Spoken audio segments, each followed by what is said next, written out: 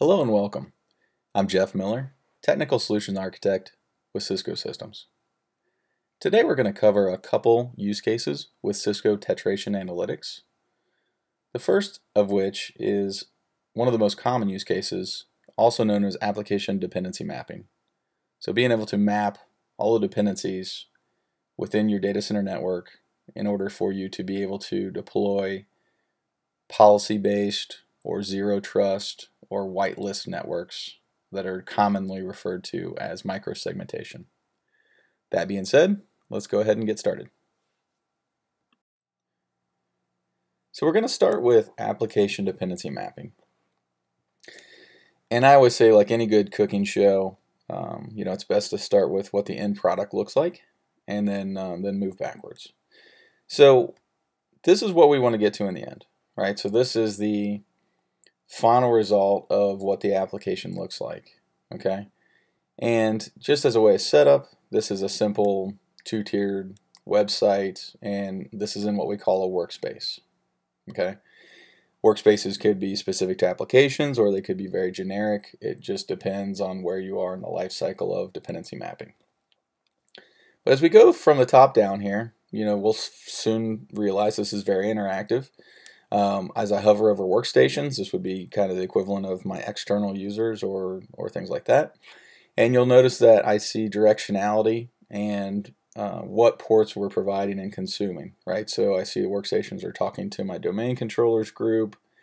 I see they're talking to a group of web servers I see this icon right here. This tells me that they're going through a load balancer because I uploaded a load balancer configuration during the application dependency map run.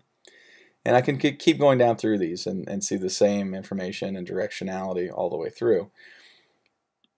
If I click on any of these, you'll notice the boxes on the right change, right? I can see then what's inside these web server groupings, right, or clusters as we call them.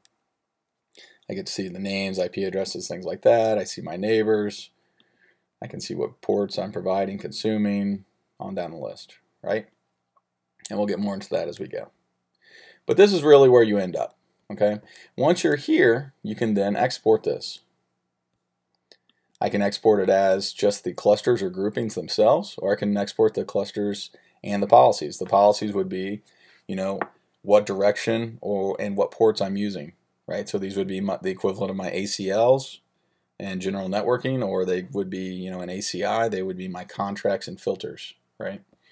And I can export these in 3 different formats: JSON, XML, or YAML. These are just simple machine-readable formats that you can then take and, script into whatever type of infrastructure you have, right? I got here by running an application dependency mapping.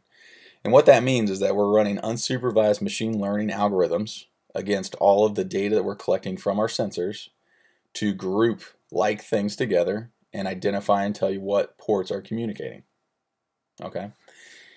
Now, this is a final, what it looks like, and I'm not going to, as part of this demo, we're not going to go through how to run a dependency map. That's a different demo that would probably take a little bit longer. But this is the final result. And I want to point out a couple things that are very interesting here, is that when we're doing this, the importance of running the software sensors are so that we can see, what services are running, right?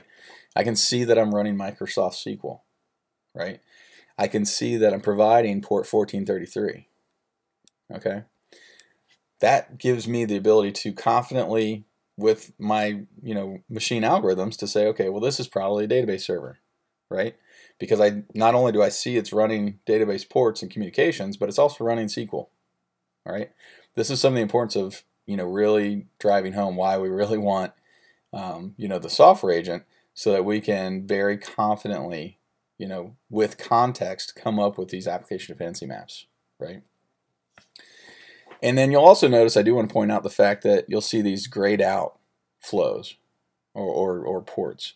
And basically what we're saying is that because we're also running the software-based sensor, we can see, every port that's running, even if there's no traffic for it. And this is a very good security use case.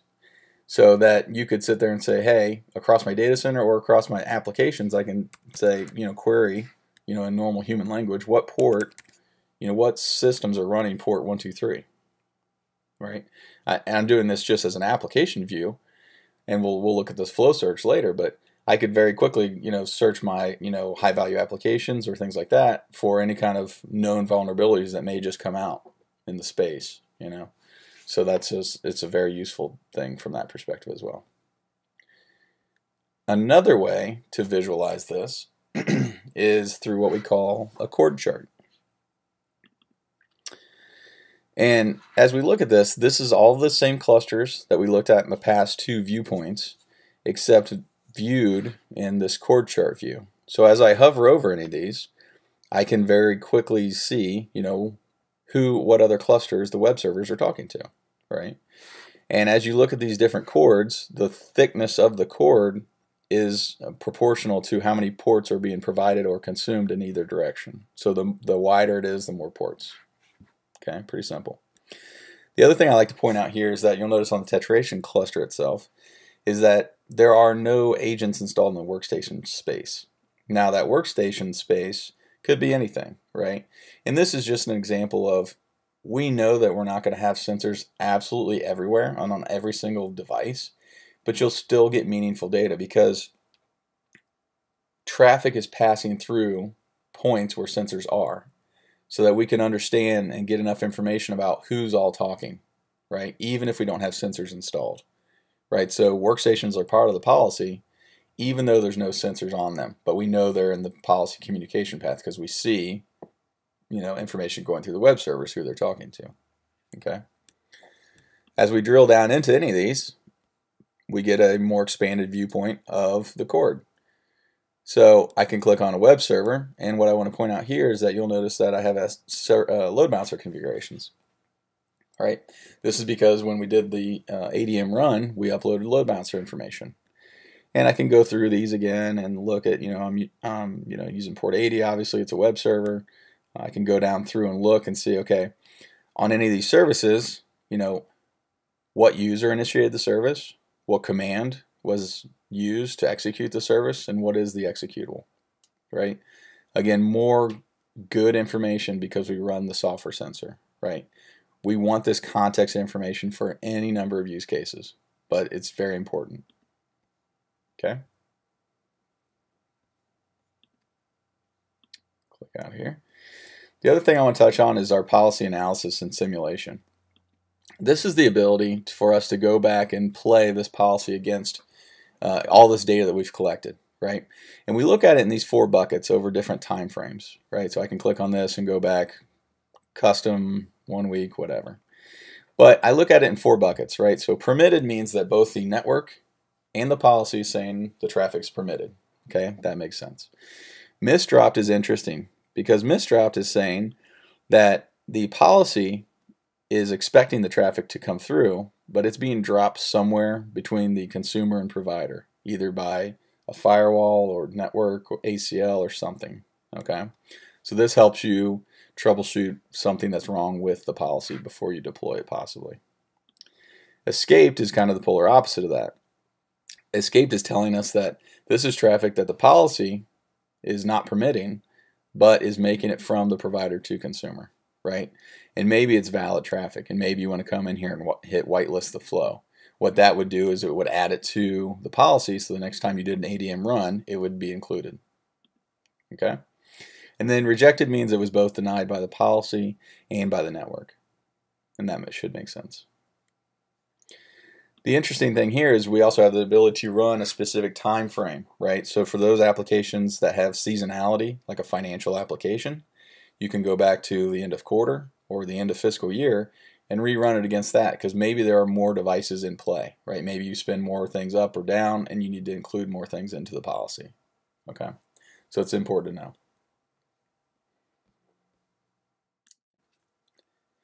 In this next part, we're going to demonstrate the search use case.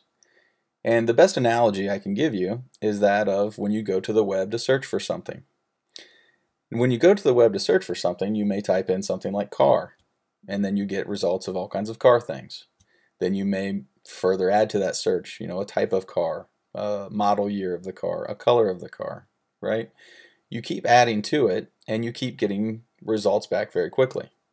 So in this next section, we're going to show you how we sift through tens of billions of flows very, very quickly, right? It's useless to have all this data if you can't search it and use it very quickly and efficiently. So with that being said, on to the next demonstration. So now we're going to take a look at search, as really kind of generically that I call it. And this is the ability to use the tetration system as a DVR or time machine or whatever you want to call it, but to go through all of this data very quickly and useful. Many different use cases, auditing use cases, troubleshooting use cases, all those type of things fall into really the search capability. And I like to kind of give everyone a little bit of a setup before you get too far into this and just explain what we're looking at here. So you'll notice that we're looking at 1.3, almost 1.4 billion flows. Now that's actually not very many. The system is capable of well north of 70, 80 billion flows, right? And the experience doesn't change at all during that. So it's important to know that's what we're searching through right this minute. We have our David Letterman top 10 list that you can sit here and quickly filter out the top, whatever these things are, and then use those in your search capabilities. And then you have the ability to pick time ranges, okay? So one thing that I know a lot of people will say is, oh, I've got something that will go back in time already. Okay, that may or may not be true, but I always like to point out that because this is built on a big data platform, specifically so you can do things like this, we feel there's very little value in having all this data if you can't use it, right? So I just narrowed a search just by grabbing some random time slice there from November 10th to December 5th, right? You'll notice I narrowed from the 1.3 billion flows, I narrowed it down to 189 million, and I did it in less than a second, right? And I'll keep pointing this out as we go. But this is some of the power, right? Having all the data is one thing. Being able to use it is a completely different thing, okay? So it's very important to understand that. I'm just going to go back to last week. And the scenario that I generally start with, everyone, is one of, troubleshooting, or it could be for forensics. So I'm going to start with just from, I don't really care about the tetration cluster info, so I'm going to filter flows. You'll notice every time I do this, it's incredibly fast. So maybe I have someone calling me for something that is wrong with web server, right? And I want to look at provider, host name. I know it's web01. That's the issue. Okay. Also keep in mind, as I'm doing this, these are just very human language, right? I don't need to know regular expressions or anything like that to do these searches. And again, I just searched all those flows, and I've narrowed it down to 400 and some thousand in sub-second searches. You'll notice my David Letterman top 10 window over here. I've got, narrowed down to just provider, and I can quickly see, some consumer host names as well. Okay. Now, maybe I also only want to include anything that has application latency information. Okay. Again, narrowing down. Now I'm down to 72,000 flows in less than a second. Okay. And then maybe I'm only interested in things that have, let's look at durations. Maybe I just want to click over here and add, anything that's got a duration of, what was that, 1.19 hours. Maybe I want to change this to greater than, right? So I can actually, in these, I can change these on the fly, right? I can go greater than, equal to, things like that, and filter flows again. So now I'm going to be pretty narrow in my search, right? 40,000, and that was a little bit longer. That was a little under 3 seconds, right? But now I've got a better idea, right? And again, I'm picking, just different points in time, but I can now click through these, right? And I can see, my provider-consumer relationships on any of these flows, okay? I can see how long the flows lasted, right? That's an important one. Right, if I'm looking for security reasons, maybe I want to see, DNS flows that have been going on for more than a day or something like that, right? Those would be indications of bad behavior. But what we're giving you is a viewpoint at a certain period of time. What was the network latency as it was compared to the application latency, right? This is going to help you with, what's commonly referred to as things like mean time to innocence, right? How do I quickly understand the comparison between network and application, right? So I just searched through all this data. Now, I was talking and doing other things in the middle of it, but I'm searching this in seconds, right? I'm searching billions of flows in seconds. This is incredibly powerful for many use cases, right? The use cases are troubleshooting, forensics, auditing, going to one place to be able to search, many, many things, if not everything in your data center, right? The other thing I will quickly try and show is another way to view this data is what we call explore, right? And as this builds out, and we're not going to probably sit here and watch it build out all the time, but what we're actually doing is, as the flows go up, we're actually drawing lines, right? So if I'm searching billions of flows, I'm going to draw all these billions of lines. That's every single flow. This is where, the difference between machines and humans vary, right? Because what you're going to see, and if you can see or not, there are little lines in the high latency of network and application. So what we do for you is we can actually stop this and toggle it to what we call an outlier view. So this is where we get into anomaly detection. We can sit there and say, show me what's different, right? I know the bulk of my good flows are down here. I don't really care about those. I only want to see the ones that are different, right? Show me the ones that have the highest application latency so I can focus in on them, right? This is very, very helpful if you don't know what's going on, right? If you just want to sit there and look at, okay, show me things that are anomalous to what's normal, right? Once we've kind of baseline things, we can tell you these things are different as compared to all other flows. Okay? So these are two very powerful ways to use the search capabilities of all this data, and I will leave you with this. So I hope these couple use case demonstrations brought some better clarity and understanding of what's possible with the Cisco Tetration Analytics platform. And as always, thanks for watching. Have a great day.